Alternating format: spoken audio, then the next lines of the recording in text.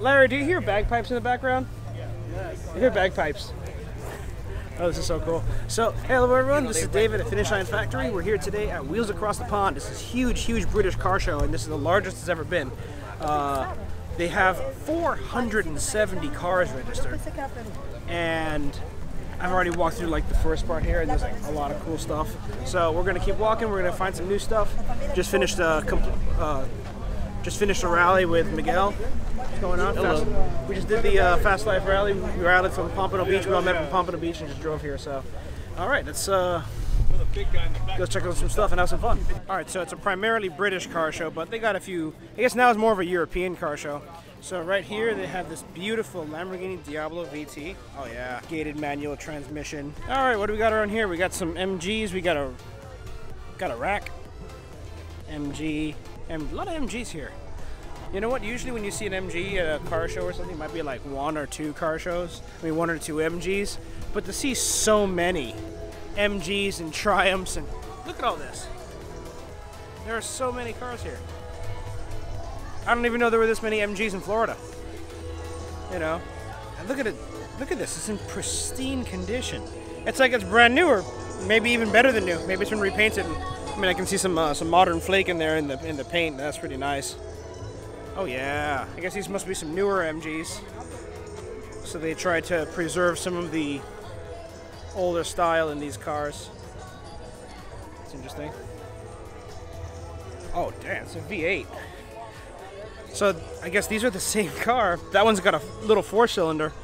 This has got a massive V8 shoehorned in it. Like, I think they put it in from the bottom because there's no way it's coming in from the top. I mean, look at the size of the opening relative to the body. Yes, there we go. Here's the Land Rover section.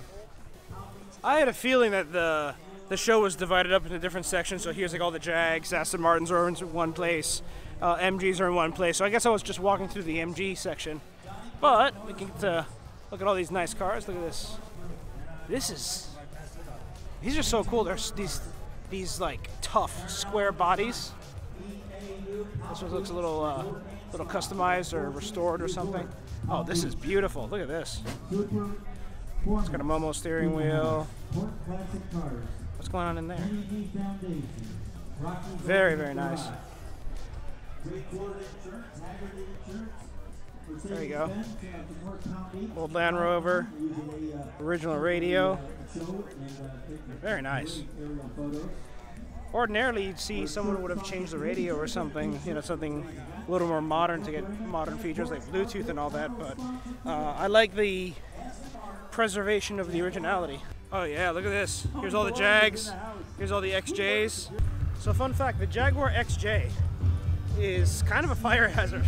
The wiring in this day and age gets kind of old, and there were certain fuel lines that crossed over the engine that made them prone to fires.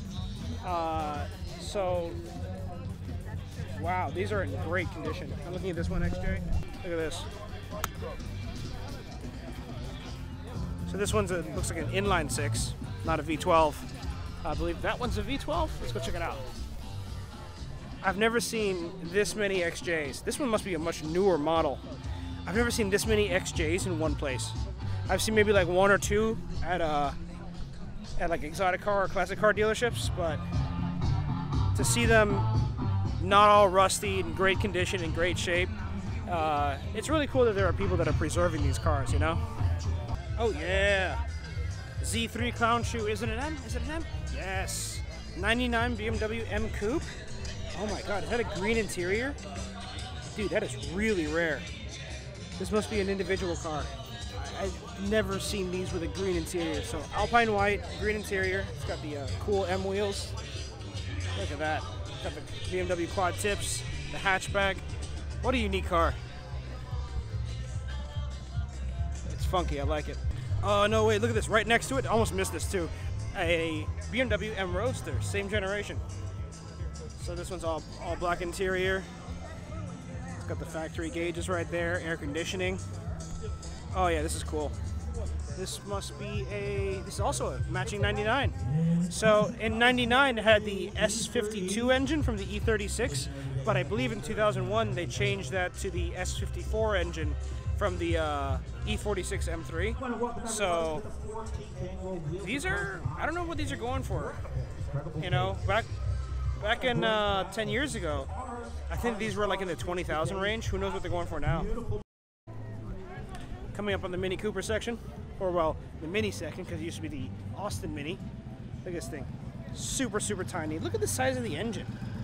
It's got to be the smallest engine, or one of the smallest engines I've ever seen. And then you compare it to the newer Mini. This is the, I guess, 03 generation, 01 to 05 generation supercharged. And actually, no, I think these were 03 to 06. Correct me if I'm wrong, but look at this. Look how much larger the engine is. And, you know, I mean, even discounting the supercharger that's on the side, you know, this intake into the intercooler, which is very, very nice, by the way. It's a very large engine. A Peugeot 505 sedan. Look at this guy.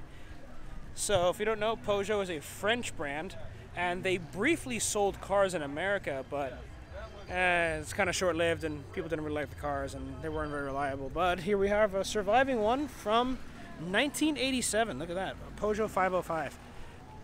You know, this is probably one of the very few Peugeots I've ever seen in person. And look, there's another one. This. I suppose this may also be a 505, but it's a station wagon. Here's another French car. This is a Citroën 2CV. And I think this is a Morris. Yes, a Morris Minor Traveler. So a Morris Minor is a small, maybe like a Mini Cooper sized car. But the Traveler has this whole wooden apparatus back here for this. It's a station wagon. Look at that. Excuse me, sir. Aren't you a bit warm wearing all that? No, I'm fine. It's wearing the kilt, you know, my thermometer. Well, with the kilt, you do have plenty of airflow, so that's pretty good. Yeah, but this looks pretty hefty. I mean, yeah, you know. You know, we got the warm Florida weather. Yeah, I got a estate sale. Yeah. Yeah, you know, gonna have some fun here. Yeah, and I see you've got the looks like what kind of animal is that? It's a pig. It's a pig. Yeah. Really? That's a pig skull. It was delicious. Yeah, we cooked it up. I bet it was. Yeah, very nice. Dude, this is pretty cool. And what's this here? Yeah, flashy lights, you know, at night. I see. It's really just a drink holder. So. Well, there you go. It's a walking stick drink holder. It's a multifunctional device. Yeah. Keeps you out of trouble. I dig it. Cool, man. Yeah, nice to meet you. Good seeing you. All right, so pretty soon we're gonna be heading out to lunch. So I just wanted to get a few more peeps at a couple more cars. I just remember that Bentley is a British brand. They're a European brand. So we got this beautiful Bentley. I'm not sure what this is. It's a, I'm guessing this is 30s. Look at this thing. You know, pre-World War II. Oh yeah, open top. What is this thing? This is a 1927. Okay, I was not too far off. 4.5 liter, 4-speed. Look at that. That is cool. That is pretty cool. It is an open tourer with spare wheels. Wells. These things. Get the spare wheels right here. Extra gas just in case. Maybe some oil. Right on to the right, I believe this is a Ferrari Mondial. Yes, a Mondial T. Not sure what the T is. Maybe it means turbo. But we got the gated manual. Typical Ferrari stuff. The beautiful Ferrari tan leather covering the entire interior. And it's a convertible. What's not to love? Alright guys, that concludes our visit to the show. We're heading back to the parking lot. The next stop on the rally, we're going out for lunch. I forgot where we're going, so I'm hoping to catch up with the group pretty soon. While I was filming a couple of cars, they walked off back to the car. I didn't see them, so didn't catch up. Alright, next rally stop, we made it to Caesars 52. We all have reservations, so we're gonna hop in and get some food. Tony, you got a bit of a sweaty back there. Yeah, no. No AC in the Lotus? No. I have AC, but it's British AC, which means it doesn't work well. Oh, nada. Just like the Miatas. All right, Miguel, time for some food. What do we got? We need one. You got menus. You ready, bro? Ready for some food? For the food. Hell yeah. For the lunch. All right, so dinner's over. Wait, no. All right, so lunch is over. Lunch is over. So we are, I think most of us are heading home, right? All right, guys, so I think we're going to end the vlog here. Can't really find anything else to do, so thank you guys for watching. Be sure to like and subscribe. Check out finishlinefactory.com. We've got fittings, hoses. We got everything for your fuel system and oil system on your race car. So catch you guys later. See ya. Bye.